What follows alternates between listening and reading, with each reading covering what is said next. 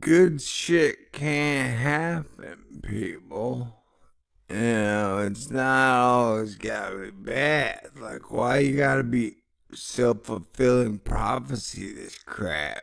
We are the future makers. We make the difference. We make the changes. Come on, clear your mind, and let's see a positive, bright future. There were other people. Why should you be the only one involved? But I am involved. We are all involved. I need your love. This is a Thor News presentation.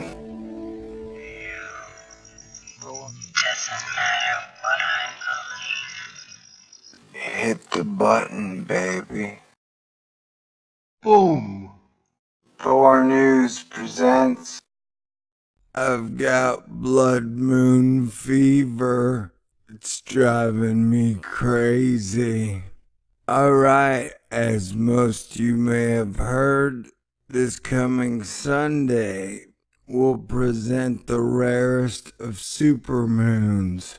The first time in more than 30 years we will have a supermoon and a lunar eclipse at the same time. Remember, never look directly at the sun during an eclipse or any time. 4 blood moons, doomsday prophecy.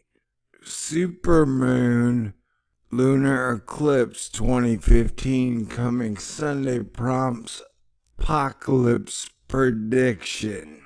Well, these days, if a fly farts, somebody makes an Armageddon prediction. That does not come true.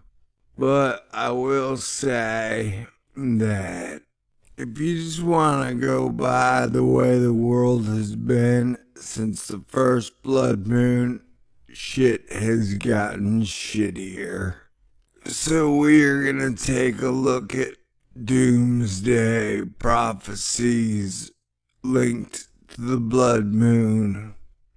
Today is September 23rd. I believe Lynn Leaz and Renee M said an asteroid was gonna hit today or tomorrow. I have just woken up, but I do not think an asteroid has hit Earth. Or my Twitter feed might have mentioned it. So we're gonna take a look at some of the prophecies. The result, a so-called blood moon that some in religious circles are suggesting will signal an end of the world type event, a doomsday. Now our world is pretty darn resilient. It would take one hell of a global catastrophe to end Earth and all life on it. Would you agree? Well, I would agree with you if you said yes. So, to me it's pretty silly. This channel is called Thor News. Thor is a hero. So we don't get into the doom. We cover it, though, and giggle at the same time.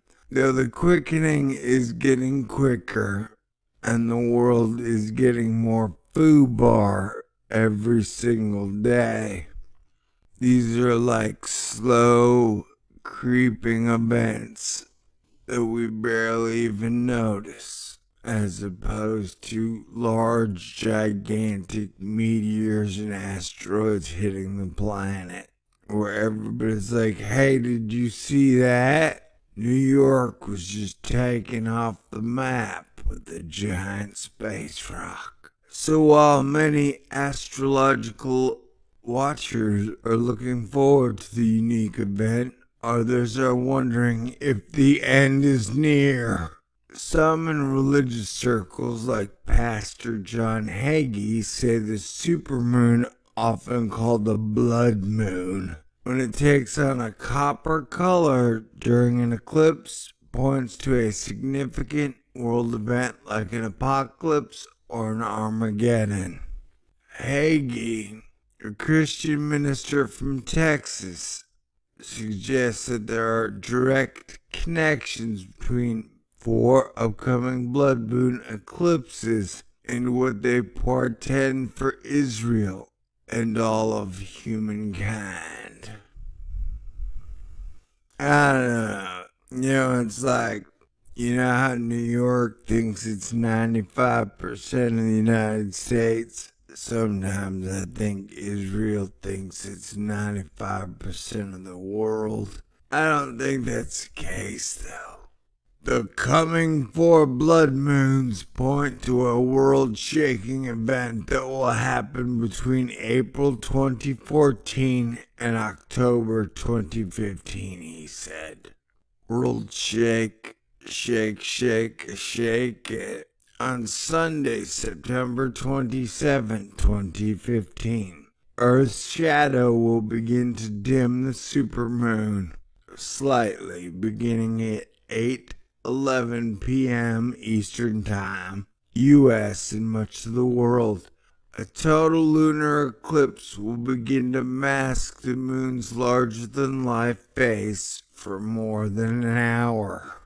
Over the last 500 years, blood-red moons have fallen on the day of Passover 3 times. These occurrences were connected to some of the most significant days in Jewish history. 1492, the final year of the Spanish Inquisition, when the Jews were expelled from Spain. Hey, speaking of the Spanish Inquisition, we got the Pope in America hanging out, having fun. And then, in 1948, statehood for Israel and the War of Independence. And then, in 1967, the 6-Day War. Every heavenly body is controlled by the same unseen hand of God, which signals coming events to humanity. There are no solar or lunar accidents. The next series of 4 blood moons occurs at Passover and Sukkot in 2014 and 2015. Hagee writes in material promoting his book, 4 Blood Moons. Hagee, according to ibttimes.com, cites a passage from Joel 2:3-1 in the King James Bible that he claims predicts the end of days with the arrival of blood moon. The sun shall be turned into darkness, and the moon into blood, before the great and terrible day of the Lord comes, reads the biblical passage. Well, I think that meant the sun's just supposed to go black. Like, the sun's supposed to shut off for a minute or two, and then people freak out, and then bad stuff happens. I don't think it means a lunar eclipse, bro. What do I know? I'm just some dumbass YouTuber with my finger in my butt. That was a metaphor. My finger is not in my butt. While not addressing Hagee, a NASA official recently addressed rumors that an asteroid would hit Earth in late September, ending life as we know it supposedly. That is not expected to happen, he said. We're not expecting an asteroid to hit Earth and kill everybody. But if it does, we're sorry. There is no scientific basis not one shred of evidence that an asteroid or any other celestial object will impact Earth on those dates, said Paul Chode, manager of NASA's Near-Earth Object Office at the Jet Propulsion Laboratory in Pasadena, California. Alright, so, yeah, I guess basically, it's just saying the world's gonna end. And you know what? I don't think the world's gonna end. My personal doom would be if my baby love, my girlfriend, does not make it to Texas in time to watch the blood moon in my arms. Then it would be like personal tragedy, and I would cry and still hope to see the blood moon through my tear-stricken eyes. But that's just like personal doom, man. I don't think anything negative's gonna happen. I think all this is like slow creeping doom. Like more quantitative easing coming soon. More rights being stripped away from us. Who knows, man? Here, we're at Newsmax. Blood Moon 2015 triggers doomsday fears for some religious observers. The blood moon. The moon is illuminated by sunlight reflected off the earth during a total lunar eclipse, one of 4 so-called blood moons.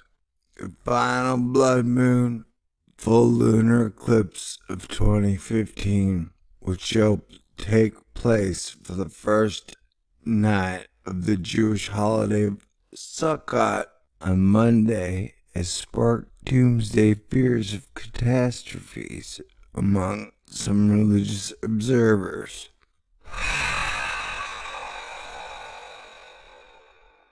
The 3 most recent blood moon occurrences began in April during the Passover, continued during Sukkot in October 2014, and appeared again during the Passover in April 2015, according to the Times of Israel.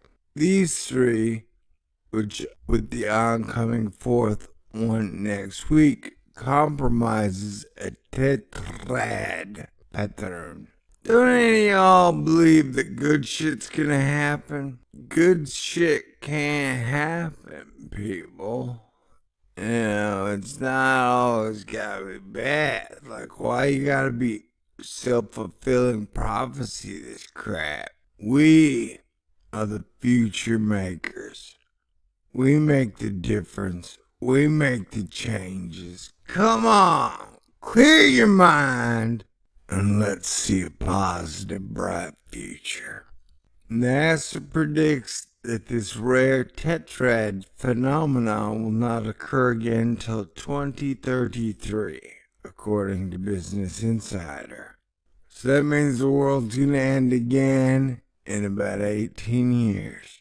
Although NASA has already dismissed theories of asteroids striking the Earth and other cataclysmic catastrophes, many religious groups are urging their followers to look seriously upon next week's blood moon lunar eclipse. Man, sometimes I think it's part of that Albert Pike way to discredit any type of religion, if you know what I'm talking about. Next Monday's blood moon will also be the harvest moon, which occurs near the autumnal equinox. It will be a supermoon because the moon will be at its perigee, or closest point to Earth, during this month.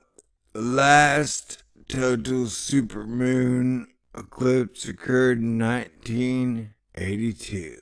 And the lunar eclipse will also be a blood moon because the Earth will cast its shadow on the moon, causing the refracted light in the atmosphere to reflect upon the moon with a red-orange color.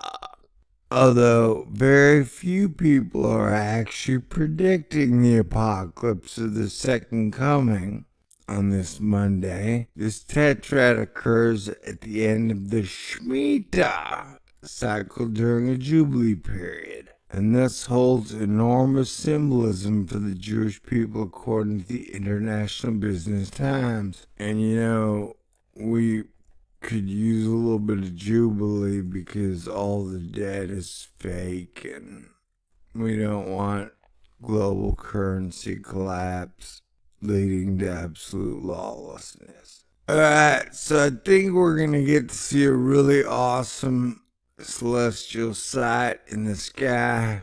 I don't think any doom's gonna happen. It might even be really romantic. Although if my girl doesn't get here, it will not be. Anyway, God bless everybody. I will keep you posted on this day-to-day, minute-to-minute doom scenario. God bless everybody. Stay cool.